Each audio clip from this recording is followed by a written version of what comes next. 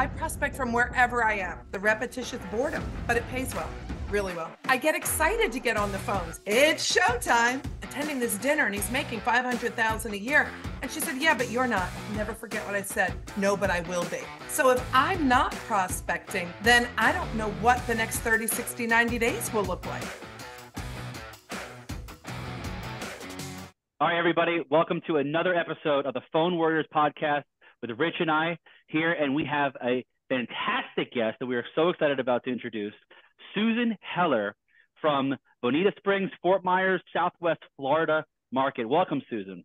Thanks so much, Dean and Rich. Great to be here. Yeah, so tell everyone a little bit about yourself, where you work, and how long you've been in the business and everything. So this is my 35th year in the business, and when I'm prospecting, I basically just say, oh, I've been in the business 20 plus years, because I feel really old when I say 35, but it's the only thing I know. My high school job was sales. I think I was born selling. So this was a natural path for me because I like to sell. I may as well sell the highest ticket item. Started in Pennsylvania. I got my first sale in Philadelphia. I joke, I say I started selling $35,000 row homes in Philadelphia. And one of the best pieces of advice I ever got was from the realtor that sold me my first house, John Griffin.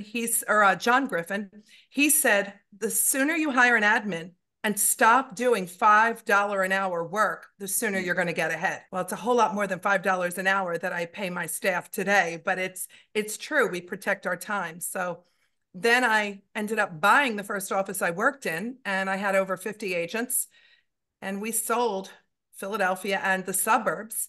Then my father lived in Naples, Florida. He retired in '89, and I loved the weather. I loved the higher price point, and I loved my dad. So it was just a natural path again to move down to Florida at some point. So I moved here in 2001, and I love the sun, the water, and the people are fabulous. It's been a great move for me, and I enjoy it. It's a great market. So I service Naples, Bonita Springs, Estero, Fort Myers, all of Southwest Florida, Naples through Fort Myers and the beaches. That's awesome. And Susan, what do you feel like is, I know, you've been a part of Phone Warriors for a little bit now. One of the things that I've already gotten from you in terms of when we hear you prospect is that you're just command of the conversation. Where did you learn the skills that you have in terms of prospecting and just in general the business that you really feel like honed in the uniqueness that you've turned yourself into to internalize what you've obviously who Susan Heller is today? That is such a great question, Dean. So I'm fortunate. My first job in high school was telemarketing. I've always been very comfortable on the phone, but Mike Ferry and his system are what caused me to really be very well scripted. And as you put it, command the conversation. When you have a script in front of you, and you guys know, I'm on the calls with you. I hear you very well scripted also, but I think it just gives the call the natural progression. We don't ever forget what to say. We don't ever get into a conversation and not know what to say next. And Mike will tell us selling isn't telling, it's asking a series of questions. And our questions, they're one in a row, and it takes us through the logical conversation and gets us to the appointment, most importantly. And how would you say you learned these questions? How did you learn these scripts? Walk us through the path of I know, yeah, you did sales all your life, but was it second nature to you, or was it very hard for you to read a script and actually stay on script and ask the questions, the hard questions? I fought the scripts because I had my own scripts. I was a realtor in Philadelphia and a broker for 11 years before I moved to Florida. So I was successful in what I was saying and doing. And then I started incorporating some of Mike's scripts in with my scripts. So I had a, Susan Mike script. And then I realized it works better, and I started role playing. And we all know when you're role playing, you can't change the script. And I was fortunate enough to coach one-on-one with Mike Ferry twice. And when you're coaching with Mike and you role play with Mike, you don't change one word. I remember we did a role play and I said, Mike, Sabrina. And he said, wait. Where in the script does it say to use our names? And I said, wow. He said, no, Susan, verbatim. And I said, okay. So it was a great lesson to me that, even one word, even the tonality, we get to a certain point and we're all at that level that it's not the big things, it's the small things, the small tweaks. I love being on the phone warriors because I'll hear someone say, I have a notepad right next to me when I'm prospecting, and I hear one of you great agents say something and I write it down. And, I say, I'm going to use that again. And I try to give kudos when the person hangs up the phone and I say, wow, that was great. I wrote that down. And so it's listening to other top producers in the group. It's role playing with top producers. It's attending the Mike Ferry events, the Action Workshop. They have, a lot of different programs. And again, we have the scripts right in front of us. So that's amazing. So Susan, the one thing that I'm hearing you say, so and I've heard you say that, right? That you're like, oh, I like that line, I'm going to use it. So you're telling me that at your level, you've made millions of dollars in real estate. You've sold over what, 1,500, 2,000 homes in your career. I'm sure even more probably. Over 4,000. Over 4,000 homes. Sorry, thank you. It's a long, long time. Sold. I don't want to say how long I've been in the business. No, it doesn't. But it doesn't matter. Like in Florida, though, like 4,000 homes, that's incredible. Okay, but you are still. What I'm hearing you say is you're still learning. Like you're still open to suggestions on how you're sounding. Why do you feel like you still have that, and has that served you over time? It's a great question. So I just took Ann Baker's advanced script and skills program, and I took the original scripts and skills probably in 2004 or 5. I feel like when we stop learning and we stop improving, our skills will go down. If I don't prospect for a week, it's like riding a bike. We can get back on. But, when you start moving the pedals, it's a little rough until you get gliding or until you really get momentum. And that's what prospecting is. It's our momentum. If I miss a few days, I can be a little rusty. I shake the rust off, but it's listening to you guys. And, the markets, they have their ups and downs. We have different times of the year. We just went through the holidays, for example. I'm going to wait until after the holidays. Who hasn't heard that one? So if I hear someone else handling it a little differently, I think, I should have said that when I spoke to Mr. Smith. So it's really just staying sharp. Anybody can get to that level, and it's staying at that level that when we've been in the business as long as we have, it's like Mike says, the repetitious boredom, but it pays well, really well. Do you get bored? I know it's repetitious, but do you get bored? Are you always? I do. I admit that. Yeah. I feel like a lot of agents struggle, just 1 year or 5 years with this, getting burnt out and, saying what like it's, like you said, repetitious boredom. But like you said, it pays very well to kind of be bored. So how did you overcome that? Because it seems to me with that all wrapped up into one comes with a strong mental mindset. So how did you work through by gaining strength in your mindset to be like, this is what I have to do? I connected the dots between the money that I make and the tasks that I do and the service I provide. So if I don't prospect, I have a great work ethic. I'm lucky. My father and mother taught me that young, but I get up every morning, I go to work. There aren't really a lot of other options. And I say happy pays better. So when I get on the phones, I amp up my energy. People say, oh my gosh, the energy. Part of it is manufactured. I get excited to get on the phones. It's showtime. And, it comes across. They say you have to have the smile. You should have a mirror in front of you so that you see when you're smiling, because it does project.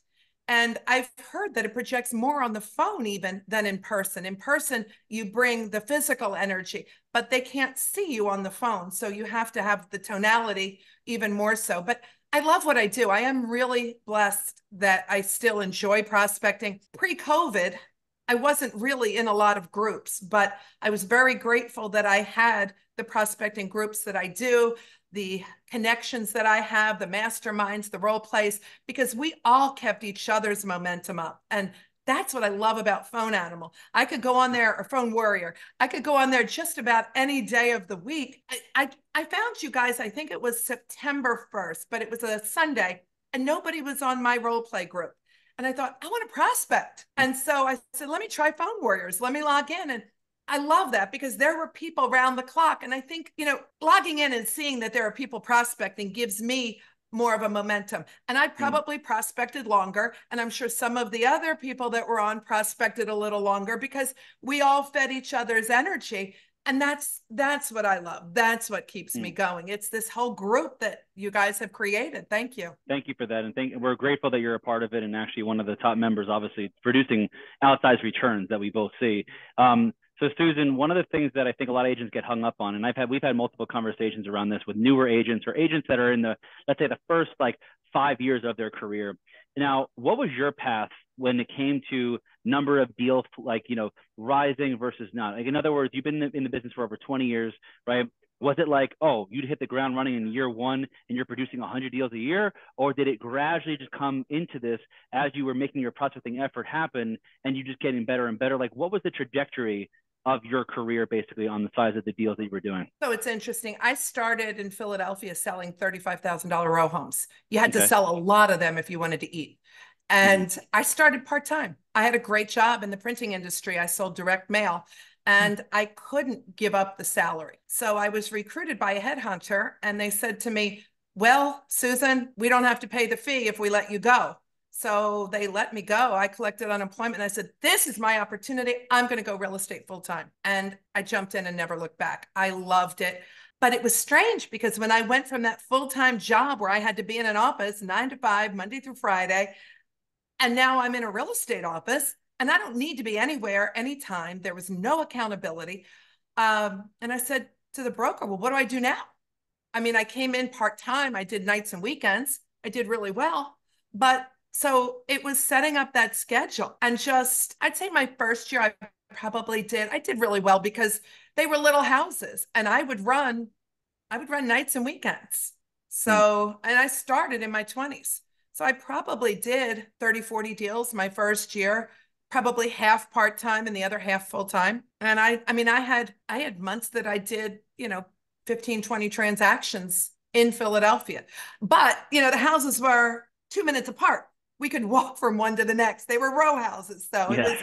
it was pretty easy. I learned, and it's nice, I guess, because I have that background of doing a volume business, doing a lot of numbers, but they were super low sale prices. So when I moved to Florida, not only did I get to spend more time with my dad, raise my sale price, but if I could raise the sale price and still do the numbers, it was a win-win. I mean, I So, hear, well, whatever. I was gonna say I hear that in what you were saying outside of many things, but the one thing that stuck out to me was you put yourself on a schedule. I feel like a lot of realtors out there, they think it's easy to come in at 10 a.m. or 11 a.m., work for 2, 3 hours and sell high volume, which listen, there might be that one or two person out there that actually can do that. But I hear that you put yourself on a schedule. Sounds like you treated real estate like a true, genuine 9 to 5, where things were sound like it was blocked out, and then you were successful off of a structure. Do you feel like, or do you feel like your success to be able to go from 15 houses a month, was that purely like the hustle in you? Was that just, hey, I need to go, sell, or is that because you put the time in from 7 a.m. to 12 p.m. to prospect, you built up that pipeline and then you kept going? So how does it look like for an experienced agent that's looking to get to your level and anybody who's looking to be at your level? So rather than say what I did, because I made a whole lot of mistakes, if we could just fast forward to when I joined Mike Ferry, because that was when I really got a schedule and a system. I took the prospecting program at the time. And one of the most important things I learned from the program and through Mike Ferry was to have a set schedule. I used to be that 10 a.m. person. I was young. I would get up late. I would work nights. And in Philadelphia, people worked Monday through Friday. They were done at 5. So I was working during the day, but my showings were nights and weekends. I came to Florida, it was reversed. They're all retired. Happy hour starts at 4. They don't want to look at houses. So it was a totally different schedule. And I prospect in the mornings now. I would say the faster you master your morning schedule, your prospecting, it's got to be set in stone. I have a role play at 7:30, 7:45. I'm on the phone. I don't stop until 11 or 12. Now I'll take a break. I'll get a cup of coffee, clear the mind a little bit. But, if you can set the prospecting time, the appointments follow. If you don't have appointments, you don't go to the beach, you go back to work because it's still the work day. So there's that mindset that work ethic, that commitment to building your business. And I'll never forget one of the things that Mike Ferry told us early on was, if you work for 5 years like no one else will, you can live the rest of your life like no one else can. And So we true. have that opportunity, and we can design our lives and our businesses. We can work as much or as little. We can make our income is going to commensurate with the amount of effort that we put in and the service we provide. Was there anything, Susan, that you feel like from your corporate background and being in the, selling direct mail, like I think you said, right, back in, way back in the day, but like before you got into real estate, did that help you with the structure of understanding the importance of holding yourself to a schedule, or was it more of just your upbringing in general? Like, or what was how did you have the proclivity to like just being like accepting the fact of what Mike was saying? When I went to the first Mike Ferry seminar, it was like drinking from a fire hydrant. I mean, there was so much information. It was nothing like I had ever heard in real estate. It was like a real job. It was, it was exciting because I came in, I thought $250,000 was the ceiling. I thought that I had arrived, that was it. Here's this big fish walking into a small, or actually a small fish walking into a big pond thinking they were a big fish. So I was quickly humbled by the Karen Bernardis that are making $5 million a year. And I'm thinking 250, Michael spit on the stage for that. So, it really, and I went to a dinner and there was a gentleman there. His name was, well, I won't say his name. He was a Florida realtor. And, he was very relatable.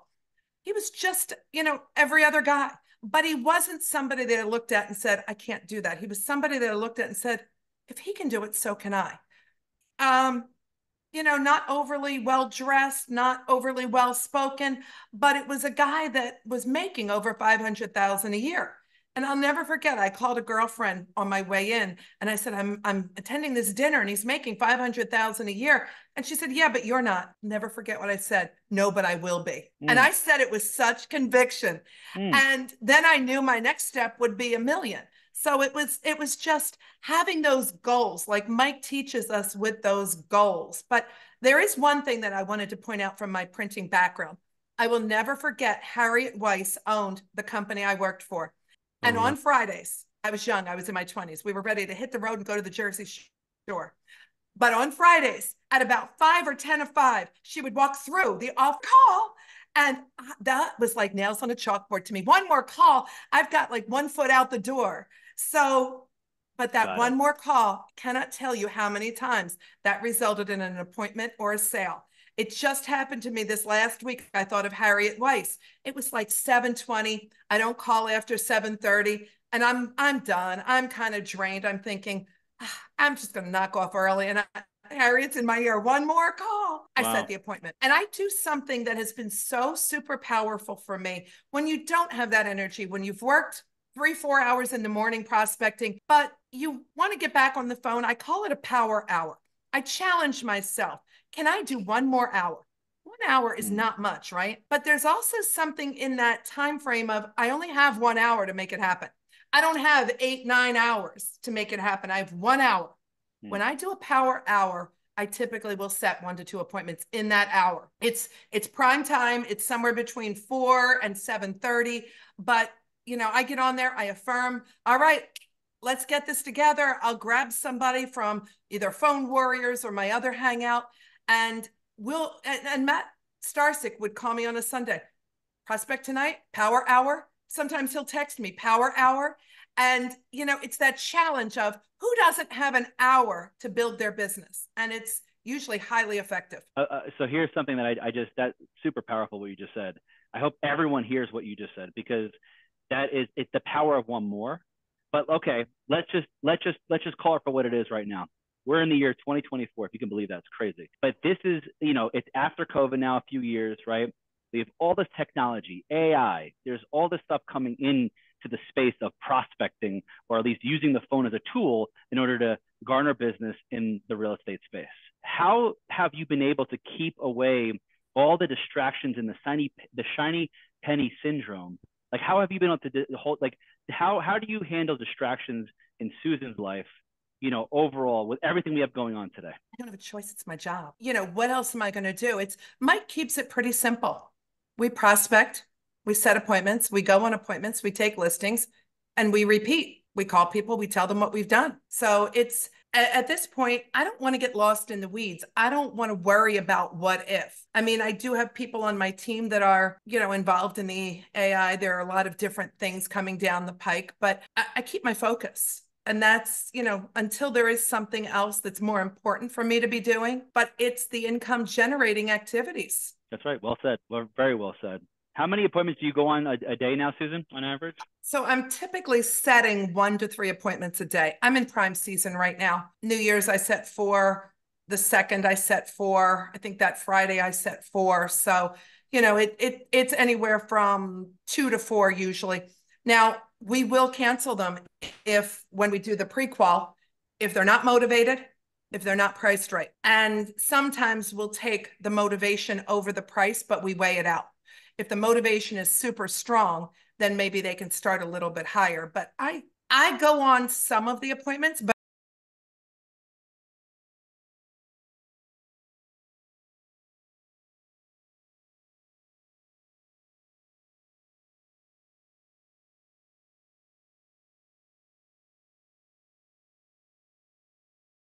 now, you said Veronica obviously is one person that you work with or partner with there. So what does your team, or I guess your structure as a business right now look like? I have a small team. I owned a brokerage. I owned Remax here and I owned Century 21 in Philadelphia. I don't ever want to do that again. And it was a lot of time and money. I was not profitable. There are a few out there that are amazingly profitable who we know. But I really enjoy the sale as well. So I decided I want to have a backup so that if I am either double booked or for some reason cannot be on the appointment, even when I've worked for other companies, there has always been 1 or 2 other listing agents in the company that I would seek out and say, hey, if I set the appointment, would you be willing to go out on the listing appointment? You go take the appointment, present, get the signature, drop it back with my team. We'll process it. I keep 80, you get 20. They will do it every day of the week because for an hour to go present and get 20% of the commission, especially people that are good presenters that don't necessarily want to prospect or don't have a database. Interesting. So you actually refer out business more often, and with all the appointments that you make, I mean, think about that. 8 guys, do you hear that? 8 appointments in 2 days. So 8 appointments in 2 days. So you're not going on all those. You're actually, you're almost leveraging out your time to say, look, I could be on the phones and making all of these appointments continue to go.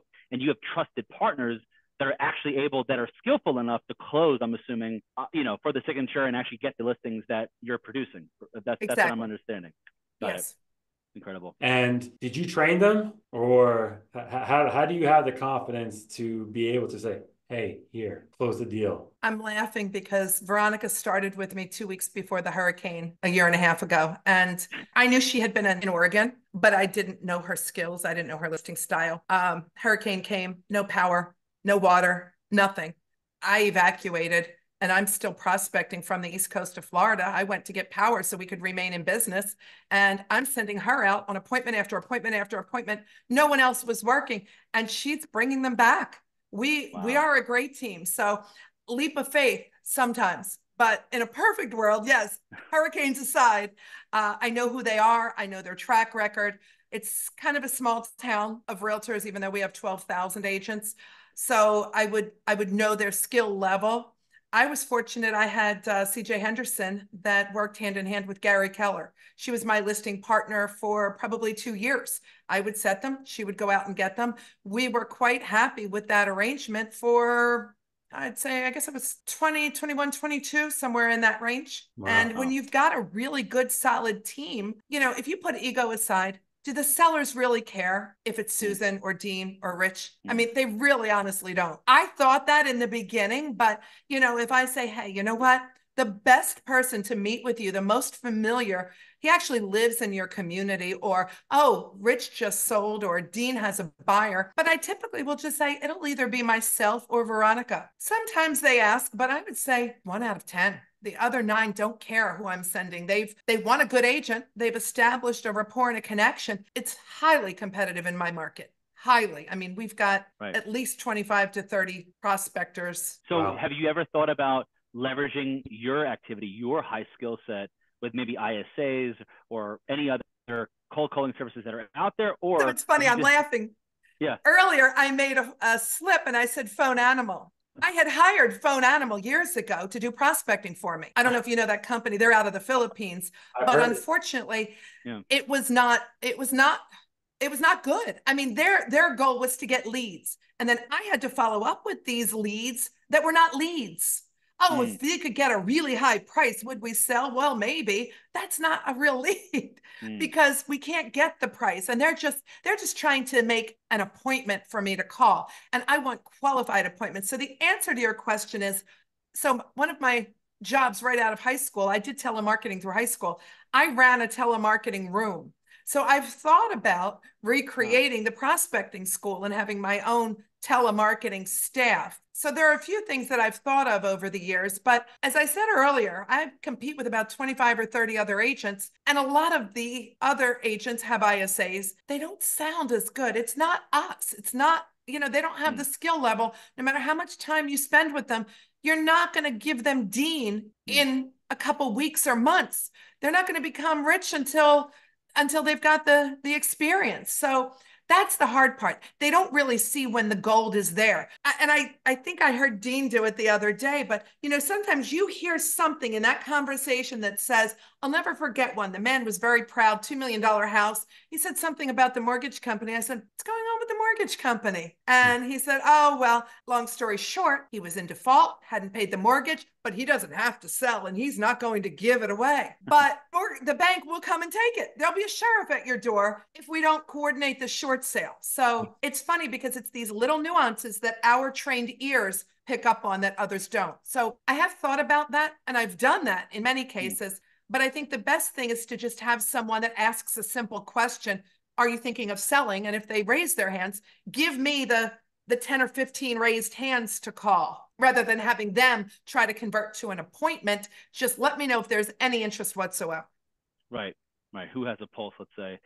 So Susan, where is Susan Heller? I mean, if you're looking at your vision for the next, call it 3 years, 5 years, even 10 years, if you've gone that far out thinking wise, right, being self-aware, what's next for Susan Heller now in your next chapter or life design, let's say? Interesting that you say that. I thought I would retire Remax until I stepped into a mastermind call. Ed Kaminsky, Tina Call, Nicole Levine, some of our friends invited me to this mastermind call. And it was on a Monday and I was absolutely blown away. And I thought, I will end up at EXP someday. And it was sooner rather than later. Mike had told me not to open my own brokerage. I bought 2 Remax franchises and he said, Susan, for the love of God, don't open the businesses. You don't need the brick and mortar if you had to buy the franchises. So in my mind, we compromised. Mike would say I didn't listen to him, but I only opened 1. But it was incredibly expensive, a lot of fees, a lot of costs. And I looked at the EXP model and there's so many things I love about it. So this doesn't turn into an EXP call. That is definitely on my radar. I'm excited. I want to share. I want to help others build their careers. Doesn't mean I need to own the brokerage. It doesn't mean I need to tell them what to write on line 14 of the contract. It means that I can help coach them on skills. I can help them build their businesses on a higher level than I remember. I was going to an event with another Remax broker. He was taking calls for the 2 hours that we were in the car going up to Tampa. And I said, what the heck did I just get into? I don't want to be him. I don't want to be taking agent calls 24/7.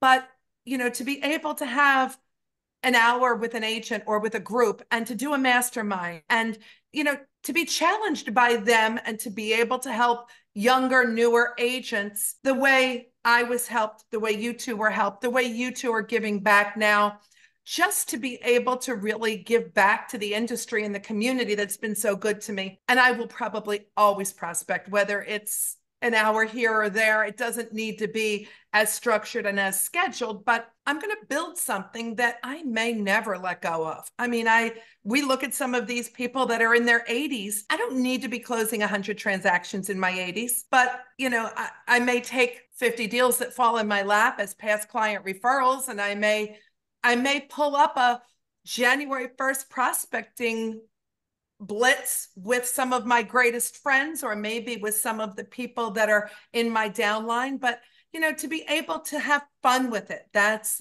where I'm going with it, to give back and keep having fun. That's so cool. That's awesome. That is amazing. And that is very big self-aware of what you are looking to do, because not many people want to give back. Everybody wants to hold all the cards to themselves, thinking that we have that magic answer. But at the end of the day, it's all around us.